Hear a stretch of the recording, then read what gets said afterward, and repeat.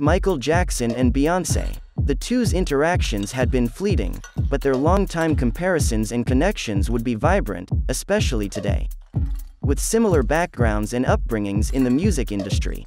Basically, where Michael had the Jackson 5, Beyoncé had Destiny Child, where he was dubbed the King of Pop, she was dubbed Queen Bee.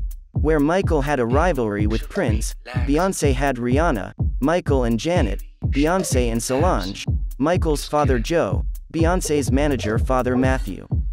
There have been debates over which one reigns supreme as far as Black legends.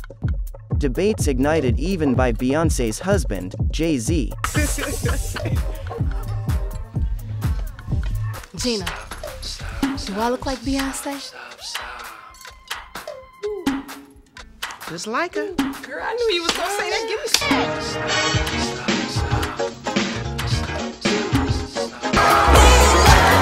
Michael Jackson had a huge influence on his career. However, he said that one artist has him beat, Beyoncé. Having come across one another at award shows, most notably in 2006 at the World Music Awards, when Jackson would hand-pick her to present him. If it wasn't for Michael Jackson, I would never have ever performed. Beyoncé along with the Destiny's Child group would do a rendition of Bootylicious which feature classic Jackson moves, and Jackson would also ask the fellow singer to appear in a star-studded lineup for his charity single, What More Can I Give? Hi.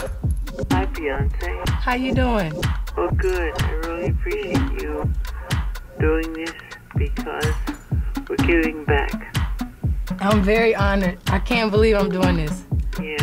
Thank you. Thank you very much for giving me this opportunity. Many children will have to cry before we all take a stand. On made different live performances and stage shows, Beyoncé would pay homage to her idol, even wearing a black military jacket during her 2013 Super Bowl halftime show performance, reminiscent of Jackson's 1993 Super Bowl halftime show garment. In some ways, Jackson's and Beyoncé's origin stories are eerily similar. Both were raised in red states, Beyoncé in Texas, Jackson in Indiana, but where one is celebrating and making Black history, the other is Black history. Beyoncé has driven some of the pivotal pop culture moments of this millennium, from Independent Women, to Single Ladies, to Lemonade, to her Coachella, Homecoming performance, but nothing in Black entertainment in the last half-century can match the impact of Jackson in Thriller, the all-time best-selling album by a Black musician.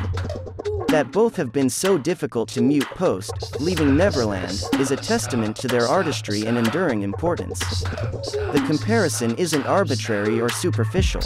This isn't 2000's Usher or Justin Timberlake or 2010's Chris Brown being compared to Michael Jackson just because of a Smash album or similar dance moves. Beyoncé's music and image have become indelible in a way that only seems comparable to Michael Jackson. She's become the kind of pop star that everyone has to have an opinion on. Virtually anything she does becomes a national or global event, whether she's announcing her pregnancy or just showing off a hairdo.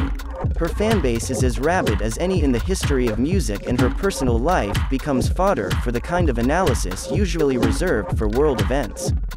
She's the single most compelling star in music and has been for the better part of a decade. Beyoncé is certainly not the first Black pop superstar to present Black culture on the mainstream stage, but for her to do so with such vigor at the height of her popularity and during a time of great cultural fission isn't incidental. At his commercial zenith, Michael Jackson gave platform to famed South African vocal group Ladysmith Black Mambazo and dropped an all-Black music video set in ancient Egypt on MTV.